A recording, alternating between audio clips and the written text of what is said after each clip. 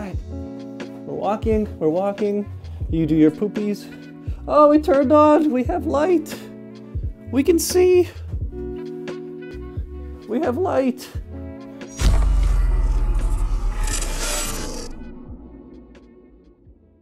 For those of you who are new, I have a dog. She's big German Shepherd, and big dogs make big poop. Now you might be wondering why I'm talking about poop. It's because something you have to deal with a lot when you have a dog.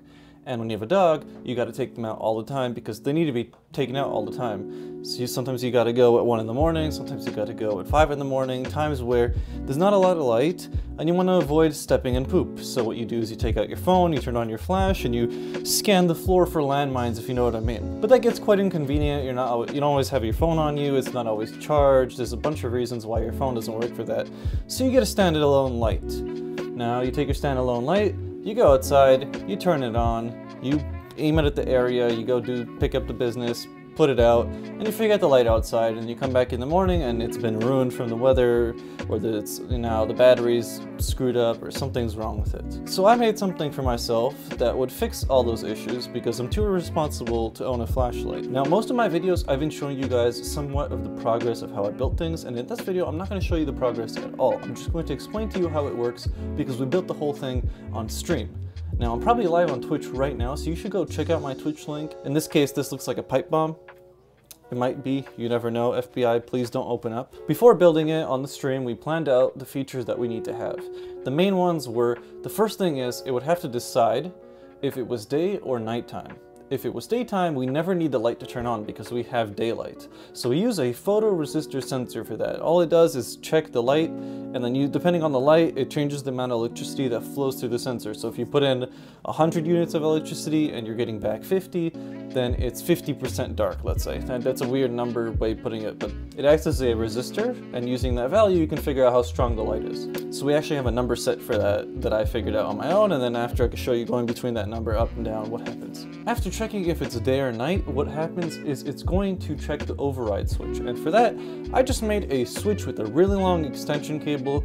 Ideally, if I hang this up in a tree or in a spot where I can't really reach all the time, I would hang this switch down and I would be able to manually turn it on or manually turn it off, and it would ignore everything else. It doesn't matter if it's day or night, it doesn't matter if it sees something or not, it would just turn on because I told it to with this switch. The last step after that is to check for motion, and if you actually looked at the pipe bomb when I was holding up earlier, you see this. This is a PIR sensor. This is what you use to detect motion. Inside the white lens of the PIR sensor, there's a sensor. And there's two sides to it, and both of these sides look for heat radiation. And when there's a difference in this two, and it transfers over, and it sees some kind of radiation differential between the two, and it's moving around and all that, it actually figures out that there has to be motion in the shot, and it declares that and lets you know, and it returns like a value of, like, let's say 1 instead of 0. When a warm body, like a human, passes by, it first intercepts on one half of the PIR sensor, which causes a positive differential change between the two. When the warm body leaves the sensing area, the reverse happens. So what happens is, like it says, there's two sensors, it sees a warm body, goes to the other sensor, and then leaves the shot, and it saw that something just crossed because the heat radiation just went from this one to this one and left. It's kind of like those thermal cameras that they use in movies and military stuff, and honestly, I don't even know why they use it. I guess to check how many people are in a room without having to go in the room. When it comes to the actual hardware on the device, it's pretty simple. We got the PIR sensor, a couple LEDs tucked in there. You can't really see them, but these are all status LEDs, like, are we daylight? Are we nighttime? Are we ready to check for motion? Are we being overridden? Is the battery charged? Just a bunch of status lights there. That's not really important. Then we got a bunch of cables. We got a relay tucked under this tape, and then we got an Arduino exposed here. You can see it right here. Then I got the USB cable connected now because I'm just playing with it with you guys. And then under there, we got a module that we added on stream, which lets us plug in wall power into this. So we can leave this out forever if we wanted to, or we can unplug it, and now it'll run off the battery, which can run for like a couple hours. So ideally, you would set this up in a spot, plug it into the wall power, leave it there, use it for, let's say, a week, and then you decide, oh, I want to try this other spot. You just unplug it, hang it up in the other spot, and now you got 2-3 days worth of battery on that, and then you can always return it to its home station or whatever, but it allows me to forget the light outside and not have to pay for it the next day when I go outside and there's no light and I stop and poop. Now, to show you how it actually works, right now it's on. As you can see, that tiny little white light right here is telling us that it's daytime. It is too bright in the room, so I'm going to go behind the camera here and I'm going to just lower the LED a bit. And at one point, and now it's switched to green. Green notifies us that it's ready to detect for motion. So if I actually swipe my hand in front, it'll turn on. It works. That's all you gotta do. Now we went from a white light on the top to a green light, notifying us that it's ready to detect for motion. And as you can see, it's turning on. If I swipe my hand in front of it, it turns on. Now we gotta wait for it to turn off, so I have to step out of the motion range. Let me take you through it one more time.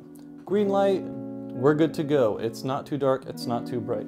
If I go here and just change to a brighter window on my computer, turned it on by accident, give it a sec. Now we're in white mode. It should stay in white mode because it is definitely too bright in the room right now to detect for motion. But if I take my mouse here and I go and